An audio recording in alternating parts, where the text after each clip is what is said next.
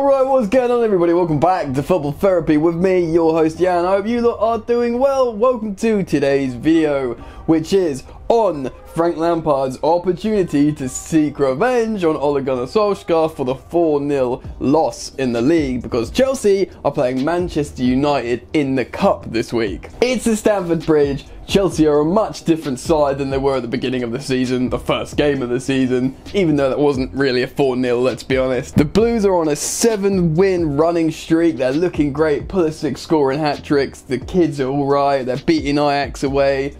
Can they beat Manchester United at home? United have just got a decent result, but still, we're going to get into all of that today in today's match preview. A quick notice to let you guys know this video is brought to you by Tips.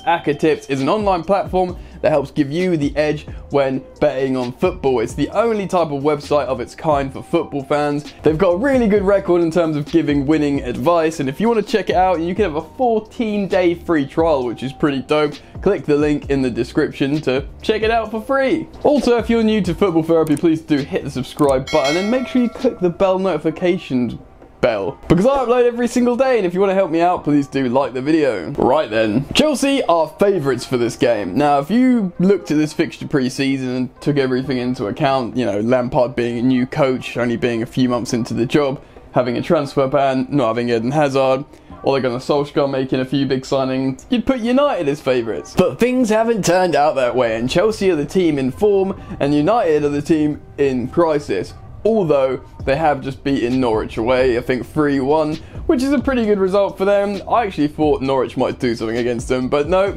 they remain bad. United actually had a pretty decent result against Liverpool as well, all things considered, stopping their winning run and the first team to make them drop points. Obviously a very different approach to how they played Norwich, and Frank Lampard and Chelsea have to be ready for both these potential approaches from Solskjaer. So then, how's this game going to go? What formations are the managers going to use? How's the tactical game plan going to pan out? Well, we can only speculate, and I'm about to do that, so let's open the analysis screen.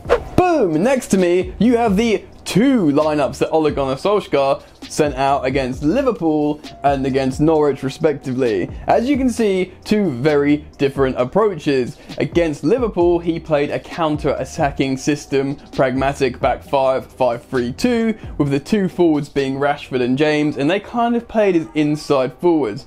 This was actually really smart from Solskjaer, because James and Rashford played between the spaces of the fullbacks and the centre-backs, and obviously Liverpool's fullbacks in Robertson and Trent Alexander-Arnold are always way up the pitch, and they leave space between the centre-backs. And when you've got two really fast players like James and Rashford, it made sense to try and split them and get in behind on the counter-attack. And generally, that worked for Manchester United. The other tactical approach they used away at Carrow Road against Norwich was more of a dominating one. I think at this point Solskjaer was like, right, well obviously my counter-attacking plan generally works, and Norwich are an attacking side, so he'd probably think in his head, well, we're away from home, I'd quite like to do that again. Solskjaer was under pressure, and he absolutely needed to try and dominate a relegation side, basically, or a side that's in the relegation zone. You know, you're Manchester United at the end of the day. So he did try and impose himself with the quality that United do have. You know, Martial's back in the side. They played a 4-2-3-1 with, you know, Rashford, Dan James, Martial. It's good. It's a good side, dude. Especially with players like McTominay settling in now and stuff. And it worked. They got their groove back. They scored 3 goals. They looked very good for the most part. And but again, Norwich really isn't a good barometer for how good a team is. But they're good, United. But it's interesting how Solskjaer's going to view Chelsea as an opponent. Obviously, Chelsea are closer to Liverpool in terms of quality of opposition, and I guess play style as well. Chelsea want to keep the ball, and they want to play attacking direct football. So you'd probably think away from home at Stamford Bridge, Solskjaer might be thinking, you know what, this 5-3-2 probably would work well again if we want to get something out of this game. It would work the same. Obviously Chelsea are better in transition than they were early doors in the season, and leaving less space between the defensive and midfield line, but Dan James and Marcus Rashford, especially Dan James, are incredibly fast, and they would for sure try and exploit some spaces between the midfield and defensive line on the counter-attack. So I could probably see him going for the 5-3-2 formation. Right, let's switch over to some Chelsea stuff. For me, Frankie Lampard is going to play a 4-3-3. 4-3-3 regardless. I don't think he's even going to play the 4-2-3-1 because I feel like the 4-3-3 will offer complete balance in this game. Really, it's just how they react to the opposition tactical approach. Chelsea are going to need an absolutely solid midfield, so I feel like people like Jorginho and Kovacic will have to start again and have a quick turnaround from the weekend. If N'Golo Kante is fit, a midfield three of Jorginho, Kovacic and Kante would be formidable, and someone like Mount would just have to be dropped for this game, in my opinion. Think about how good that midfield played against Liverpool. I don't know, maybe if you're playing with the ball more because it is against a Manchester United that want to counter-attack, then maybe Mount does keep his place and you don't need a third, more controlling midfielder. Do you know what I mean? Like, because I have a feeling they might try and be passive in this game, Manchester United, away from home, if they do play the counter-attacking side. I mean, if they go for a 4-2-3-1, then Chelsea should look to control the midfield with players that are better retaining possession, but if not, someone direct and attacking like Mason Mount would be ideal. I think actually the most important starter, which sounds funny, I know you could argue, you know, Tammy Abraham or whatever, or someone. I think Willian's a really important player in this game in terms of recovery pace on the wing, because Chelsea have to be solid in defensive transition, losing the ball and then trying to get the ball up to Rashford, James or even Martial if they play a 4-2-3-1. It's being able to get back quickly. So Willian on the right flank, he can get back quickly. He's got really good defensive work rate. Tomori absolutely picks himself in this game because there's no one better in the Chelsea side with recovery pace than Fikayo Tomori, so he's in. And Chelsea really just need to play their own game here. I think they can absolutely break Manchester United down and score goals. I don't see a problem with that. They have, you know, whether it's Willian, Hudson-Odoi, Christian Pulisic, the hat-trick hero. Batshuayi might start this game because it's a cup game. He'll score goals, especially if Christian Pulisic is starting, which he might start again if he's good to go. Although you could probably see Callum Hudson-Odoi being rotated in for this game. But what I'm saying is Batshuayi could start. It's a cup game. You know, Frank might go all guns blazing, but he could give Michy a start.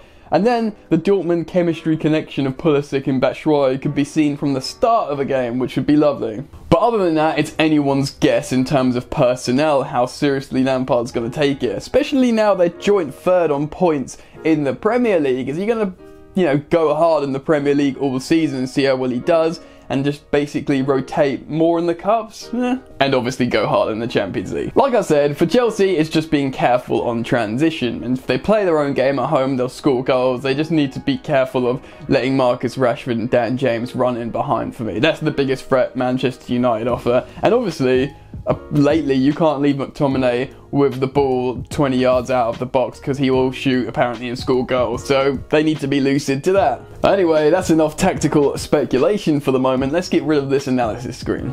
Huge game, really. I mean, huge game for Ole Gunnar Solskjaer. Obviously, they had that pretty decent result against Liverpool. Good result away against Norwich. And if they win this, the crisis theme would probably almost be dropped, you know, like, in my opinion. For Chelsea, not as big because, you know, you'd argue they're at home, so they'd like to win. But there's such a feel-good factor around Chelsea at the moment. They're doing well in the Champions League. They're doing well in the Premier League. Bread and butter, do you know what I mean? So Frank could probably afford to rotate a little bit in this game and be like, look, go and impress me. If Man United win, you know, it's bad. We want to win every single game, but it's not the end of the world. Let's just see what we can do here. Go out and express yourselves. But it's a bit more of a serious game for Manchester United and Ole Gunnar Solskjaer. Now, it would be really good for Chelsea to win this, obviously, and advance through and, you know, basically seek revenge on Manchester United for the 4-0 loss. Now, I want to repeat that I do subscribe to the theory that was not a 4-0 game. If you look at the expected goal metric for that game, I think Chelsea almost had more expected goals from open play or something than United. I know they had penalties and stuff. Regardless, it was a poor reflection on how the game went. But people won't remember that. People will remember the 4-0 scoreline, just as United fans remembered the 4-0 scoreline of Antonio Conte's Chelsea when he first met Jose Mourinho's Manchester United. Now, that result was probably more striking than the one at the beginning of this season because of the nature of it. No Eden Hazard, Lampard's first game, he's only been a coach for a few months. But still, it sucked. Sure, Chelsea will be looking to seek revenge, more so in the Premier League and the reverse fixture in the league, but still this is an opportunity to really impose themselves on Manchester United. So regardless to maybe Frank Lampard doesn't see the cups as that important, you know, I hope he doesn't take this Pochettino route of not seeing it that important, yet he's never won a trophy as a manager. I know Lampard's literally been a manager for months and Pochettino has been for years, so hopefully Frank Lampard does see it as an opportunity to get his first trophy. And let's be honest, man, Frank Lampard loves winning trophies. So I'll be interested to hear what you think about this game. Do you think Frank Lampard's going to take it really seriously and go 100% hard, or do you think he's going to take it as an opportunity to rotate and be like, impress me guys, you know? Because if he really wanted it as a must-win, he'd keep his more settled side. But he wants an opportunity to see the other kids. So what do you think? Get down in the comments, let me know your thoughts and opinions. Guys, if you've enjoyed today's video, please do like the video. And remember to subscribe if you are new. You can join the Football Therapy Discord server by clicking? Don't kick anything. Clicking the other link in the description. And you can follow me on social media at FootballYannick on both Twitter and Instagram. I'm doing that thing again where I forget how to talk, so let's end the video. You lot enjoy the football and I will see you later. You ain't so tough with that bad boy talk. I'ma get it how I'm living, I'ma walk the walk. Outline my lines, I rap through thought. Body bag the verse, outlined in chalk. In my life seen trouble, hustle on the double. Silence on the trigger like my pick got a muzzle. Yo chick like to guzzle, bad boy stay in trouble. I only love this paper, sorry I don't. I laugh me bitch.